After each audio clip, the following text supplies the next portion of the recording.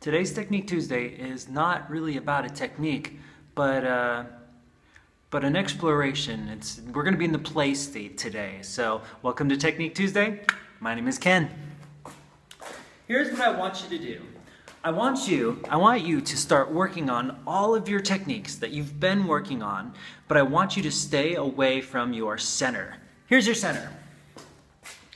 Your center is going to be right here. This is where most of your control is at, and this is also where chucks are generally spun, here, right? Pretty easy. But this is also your comfort zone. So what I want you to do is to not freestyle at all in this box. I want you to look in a mirror, like I'm kind of looking right now. Look in the mirror and do not freestyle with your hands in this box from your stomach to your neck to your shoulders. So in other words, if you're doing your wrist rolls, do them out here. Or if you're doing a moon wave, do it above your head or to the side or to the other side. Whatever you can do to keep the momentum from touching, well, the chucks from crossing this center body. And the reason why we're doing this is because I want you guys to start using the techniques that you've learned and expanding on it a little bit. I kind of talked about this in Nunchaku tricks very briefly, but a lot of times what I've been seeing is people are learning a technique and then they'll just jump to the next technique.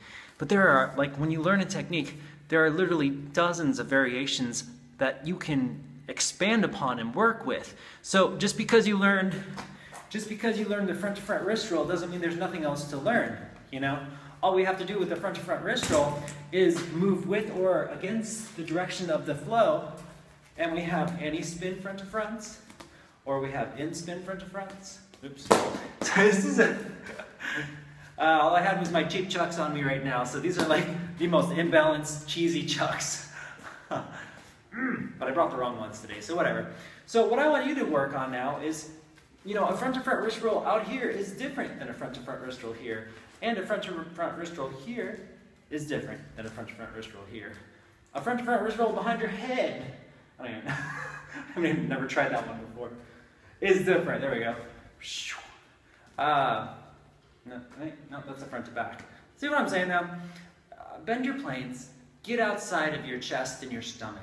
Get your arms away from it, okay? See if you can find that connection point to the outside.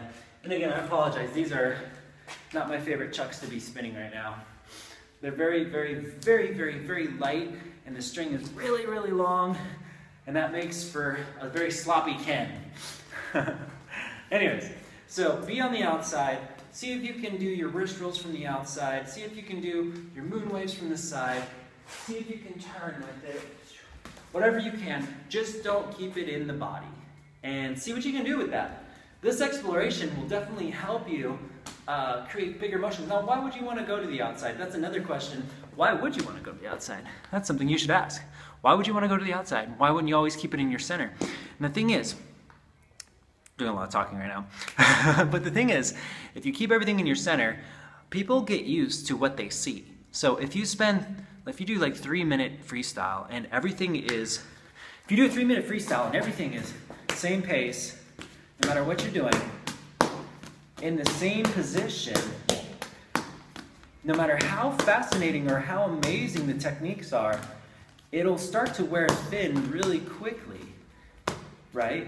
But then what you want to do is create tempo variances to speed it up and slow it down.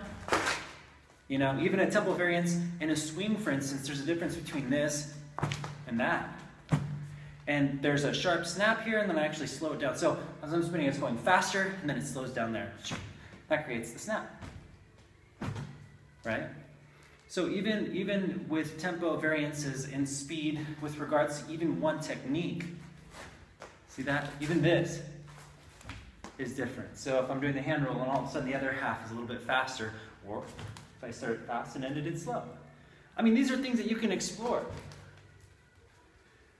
Nice and slow, fast, slow, staying to the outside, staying in the center, which everyone does, which is why I want you to avoid it. Hopefully that makes sense, everybody. This is really important.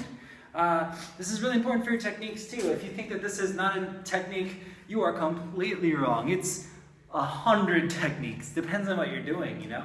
Whether you do your wheel here, geez, this freaking chuck, man. Whether you do your wheel here or you do it to the side and you're staying this way, it's going to be a different feel. So explore this outer region here, and here, and here, and work on seeing if you can take the same moves and adjust the tempo. Fast, slow, slow, fast, etc., etc. Just don't go at the same speed the whole time. Avoid going the same speed in the same place where your hands really aren't moving. See if you can carry it through. If you have any questions, my name is Ken. Hope this helps. Don't buy these chucks. They're really bad. Happy spinning.